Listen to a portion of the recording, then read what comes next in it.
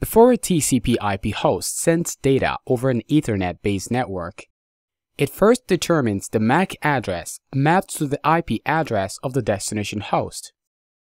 How does it do this? Through the ARP process? Yes, but sending a broadcast ARP request message to obtain this mapping isn't the first line of action for the host.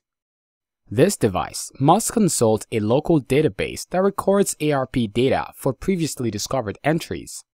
We'll talk about this database in today's presentation. Hello guys, we'll talk about the ARP cache table. A cache is simply defined as a high-speed memory where data is stored. Data stored in a cache are usually temporary and saves processing time as they are swift to retrieve when needed. Computer network hosts maintain a special database for storing ARP mappings so it can be retrieved quickly for subsequent transmission of data. This database is called an ARP cache table or an ARP table. An ARP cache table comprises a list of ARP entries showing the IP address to MAC address mappings of devices on a local network. An ARP entry can be static, that is, manually configured by an administrator, and is suitable if the MAC address and IP address of the host is least likely to change, such as on servers, gateways, or printers on the network. Dynamic ARP entries in an ARP cache table are learned through the address resolution protocol process and usually time out after a certain period. Every time a host broadcasts an ARP request packet, it is received by all the other hosts on that segment. Before the target device responds to this message, it will learn the ARP mapping of the source device and add this entry to the ARP cache table. Hosts having ARP cache tables with an existing entry for this mapping simply update the entry by overriding the existing MAC address in order to extend its lifetime.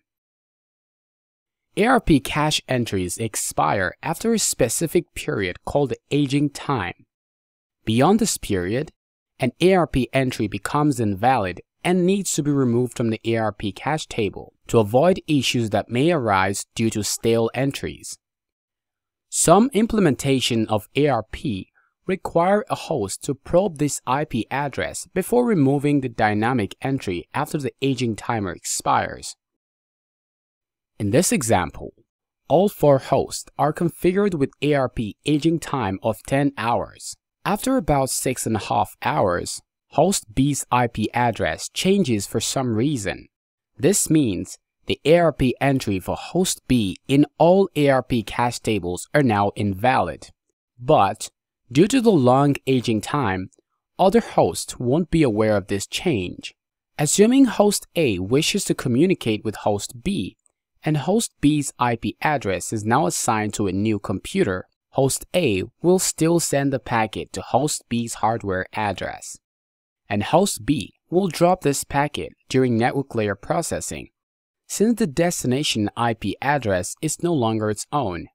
This leads to packet loss on the network and low network performance. On the other hand, assuming these hosts are configured with an aging timer as little as 10 seconds, this of course deals with the stale entries problem and makes the network problems free. But is it really? When the number of devices increases, such as in a metro Ethernet environment, this will cause large amounts of ARP broadcasts on the network, thereby consuming bandwidth and CPU resources.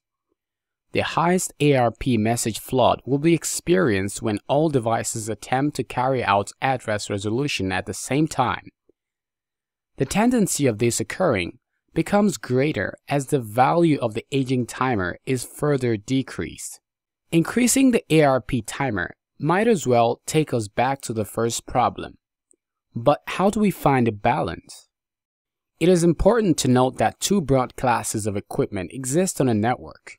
One of it is the infrastructure equipment, such as routers, switches, firewalls, and other devices used to build the backbone over which services are provided. And the second class are the user terminals, which access and utilize these services. User terminals are known for high mobility and constant powering on and shutting down.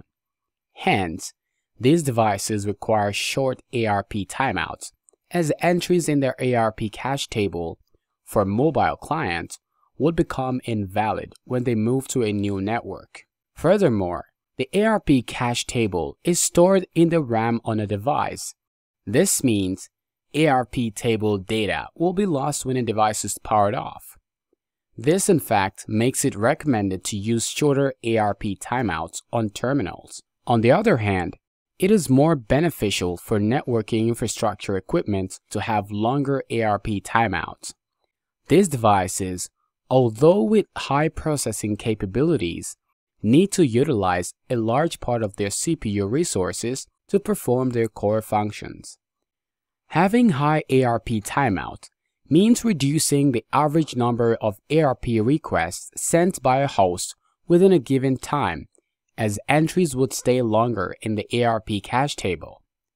ARP requests received from user terminals with already existing mappings in a local database will be processed for a shorter time, since these entries will only need to be updated in the table.